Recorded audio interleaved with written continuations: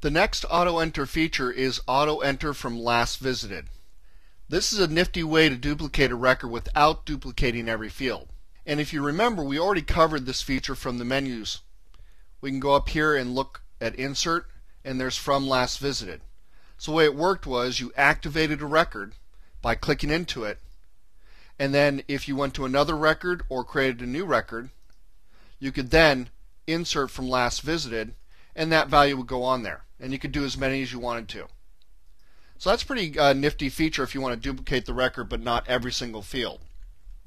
Now there's also an auto enter option for this.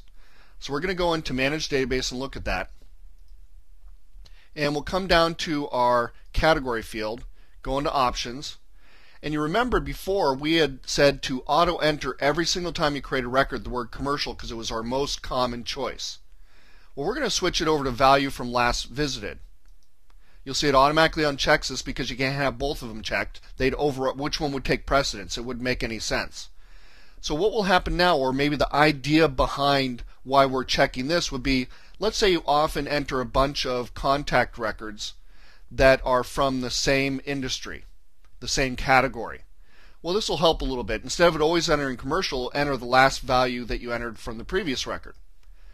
So let's go ahead and try that out.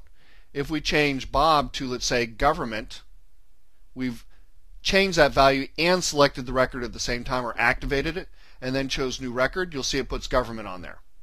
So that might be useful to you. I don't generally use this feature in this way. There's many ways to do it. I often use it from here, and I often use it from a script, because with a script I can control when I want it to happen. You might have a button that says duplicate record, but it's not just the duplicate feature, which you can duplicate a record with a script step by using this command, but it's going to go ahead and duplicate just what you want, just let's say just the name and address or something like that. So we could make a feature like that. By making it a script, we could control when it works and when it doesn't. We could have a new record button and a duplicate record button that uses last visited.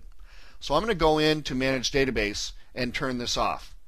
Go to the category, go into options, and change it back to data.